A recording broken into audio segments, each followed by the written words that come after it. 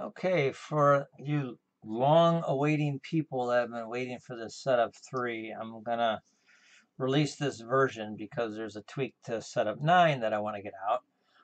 However, setup 3 is definitely not ready. It's got some tweaking to do, but I've just found out today that the programmer will be gone for the rest of the week and he won't be back till next week. So I guess we're at a point now where I think we're okay for sampling, but again, beta testing, and I'll give you a little quick demonstration on how we have to do this. So in any event, without further ado, let me go to strategies real quick and let's talk about the setup number 9. The last piece of the puzzle on setup number 9 is in number 9 was in group A, which was the entry trigger. And this last piece here was invalidate the setup from reversal bar. Because if you remember, we want to keep it really tight to the reversal bar. We don't want to get too far away from it. So I've got it set for 3 right now. I'm not quite sure what the lucky number is. Maybe it's 2, maybe it's 3. I need to find out some more things on measurement, but this is what we have right now. And we could tweak it, but that was the last piece of the puzzle for the 9A. In this case, now from this point forward, I'm gonna talk about setup 3A, which is the one that I've been working on, as you guys know. So coming back to the top, I'm gonna first and foremost turn off VWAP and my my zone, no trade zone. I'm going to turn off high of the day and the no trade zone there, all that business. And then also set up 4, which also has a no, I'm not going to plot that. Only because, now I would do this in a real market, but I don't do it now, while we're just a market replay.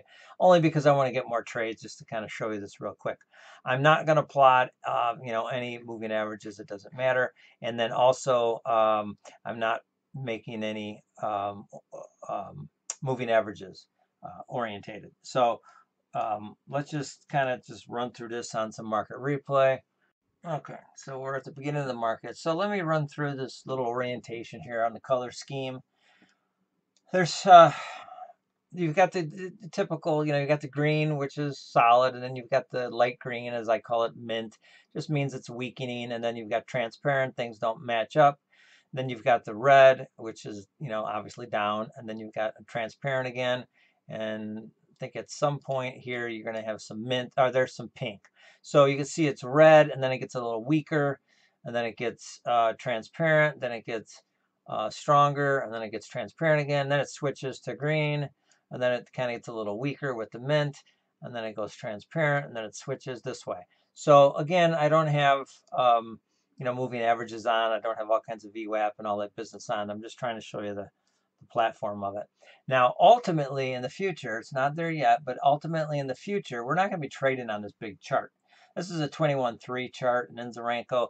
We're going to be trading on a smaller chart because we can see the little pivots and the curves and the ups and downs and all that stuff. But we're ultimately trading from this one. So keeping that in mind for right now, because the automation part of it isn't done anyway, and there's some other things there's a lot of things that aren't done on it. So until that comes, I'm kind of giving you a little head start on it. Ultimately, we'll be able to do the automatic mode, and then it will just do it, ultimately when it's done. However, we don't have that point right now. We have to start somewhere, and that's manual. So we can do it manually. I'll turn it off, pause. So we're on manual mode right now. And what you're going to start seeing here as time goes on is you're going to see entry zones. For those of you who've been around a little while, those are the entry zones. And these are just reversal bars up here. I also have my target zones on, but those are separate indicators. But that just tells me where the reversal bar is going to come in at. So needless to say, and this, by the way, is just a price line indicator from Ninja. Just tells me where the bid ask is and whatnot. So in any event, what we need to do is, there's your entry zone, and there's where we're looking for a short. However, you can't just go short right now. Now again, in the automatic mode, you won't have to worry about it because it's going to do it. But in the manual mode, if you want to do it on sim or playback, you can for practice. I wouldn't do this on live yet because I've been doing this for long enough. I could do it, but there's some things you got to watch out for. So needless to say is you want to wait until you get up to the zone, and don't prematurely do it because it's going to trip quickly. So wait until you get there, and there is a arrow that will plot when you see a touch. And let me show you those right now since we're talking about in the settings under group, I think it's 6, which is the plots. Group 6, no, maybe it's group 4. Sorry, group 4. Group 4 is the alert plots, and seeing that that's what it is, and of course I stuck it at the bottom, and it's right here. Plot setup 3, touch arrows, and termination square. So you're going to see what those are in just a second. So in any event, you've got the zone, but you don't have a touch, so you don't want to do anything yet. Once you get a touch, when the price goes up there you go. That is a touch in the zone. And so actually from this point forward, now you could hit enter on a down bar. Now, and you could see it here on a smaller chart when you get the down bar because it's based on this chart here. So when you get a down bar, you're going to be short, and there's nothing else to deal with at that point. If, however, this is where the important manual part comes. If this continues to go up and you see the termination square, you have to turn this off manually because it's the manual mode. Now, it'll automatically do that when it gets too far away. It'll invalidate in Group A. You'll see some things in there about invalidation when it gets too far, blah, blah, blah. But needless to say is that, so you got to keep your finger on the trigger here, because if you see a termination square, then you need to turn this off because you don't want it anymore. On the other hand, if you get in, well, then now you just, go from there. Now, I'm going to give you the template, which handles all the stops and the management, which I think I feel pretty comfortable with. However, you could change them, intra-trade, and you can move them around. I would not kill and delete the stop for sure because it's got a lot of stop management on there. However, if you feel that the market might run, you can go ahead and rather move the target or just delete it altogether. It's fine. You don't even need a target. I don't use it. I would say probably 70-80% of the time I just delete it altogether, and sometimes I don't even have it on. So it just, the stop basically becomes my target. So in any event, in this case, I have my target set for 50 ticks, and I have my target zone on at a 25. Now you don't need to have this. It's not necessary, but my theory is that I'll just, especially at the beginning of the day, I just take a little bit, just to kind of bank something, and then I can kind of feel bold depending on how the market moves and go from there. So in any event, I've got this on, I've got my down end, so I'm going to play it. And so I'm going to put my finger on the trigger here, and right there is the entry trigger. Now this entry trigger is going to follow it up, and it's going to get you a better fill.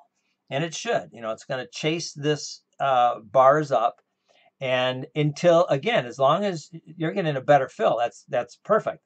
As soon as you get a down bar and breach this, and you have to breach it with the the bid ask, depending on which way you're going, but you have to breach it with the bid ask, and that's why I like to see it. Once you've breached that, you're going to be in, and then this will turn off automatically, so you don't have to worry about it.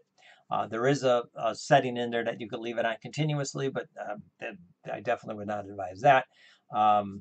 So it will turn off as soon as the order is taken. So let's continue on, and I'm looking for a termination square, and if it goes up, much higher. Now here's the other thing. Let me pause this real quick. Here's the other thing with the termination squares I've noticed. We're not done with the termination squares, so you got to be there. Sometimes they're going a little premature. You're never going to know that. Now, unfortunately, until he gets back next week, we're not going to be able to play with that. So there are going to be some early termination squares that would make you terminate. But the way I look at it is, if you want to play with this, you could play with it and kind of get familiar with it. And if you terminate a little too early and you don't get in a trade, no big deal. You just take the next one. It's no problem. If it were reversed and it would not show you a termination square where it should, well, then I probably wouldn't be sending this out. But since it's you just be in less trades, I guess. So in any event, there we go.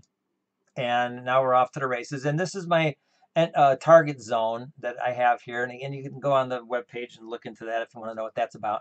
But again, you can move this around and do what you want to do with it. And I have my retracement set for 8 ticks. So anytime we get into this area, it'll keep going down until I hit my target altogether. Or any kind of retracement of 8 ticks, boom, then I'm done. Then I'm out because it's real tight. So anyway, so let's see what happens. So the worst case, okay, so I have my trade management in here. And if you hear if you hear an entry and then instantly a cha-ching, meaning that it's moving, that's because it's found a pivot. I don't want to get involved in all that, but moral of the story is it's looking in the pre-trade, pre-execution, and it's finding a pivot, and it found one, and so then it's going to come back to this location. So my default stop is 34 ticks, but I would say a lot of the times it pops down a lot sooner than that. As it should. And if we get out, let's say it comes back up and pops you out, I don't have a problem with that, because if things are still set up and it comes back down again, it'll just put you right back in again. On the other hand, if it keeps going up, well, then you're glad you got out early. So again, I'll pay the few bucks on commissions. It's worth it to me. So in any event, let's go on. So this is really it. I could probably go fast forward because I don't care what it does. I want to show you the termination square. Okay, so how much heat do you have to take on that? Here, let me put on my entry there. Well, it's not going to show until the end of the day. Okay, but okay, so you see what happened is I got down there and I hit my target. I must have come back just a smidge. Yeah, right there. Look at that. That's the tripper stop.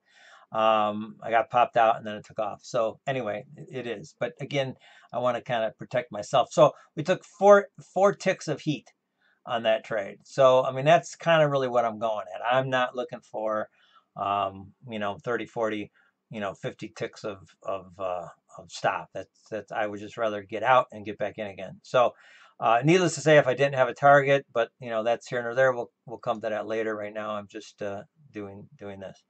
So let's find another one. Oh, incidentally, then too, since I got you here, I think I'm going to change this to less bars. But needless to say, what's going to happen is that this is your initial one. If you don't get that one, it has to pull back to get it. Remember, you have to get that arrow. You got to get that touch. And then you can see this one didn't touch. It never came back, so therefore you don't have an arrow. Well, this one it did. It created a new zone because it follows it down. It created a new zone, and in this time it came back and it touched. So if you didn't get in on this one, you could have gotten in on that one, and you probably would have been in, somewhere around here.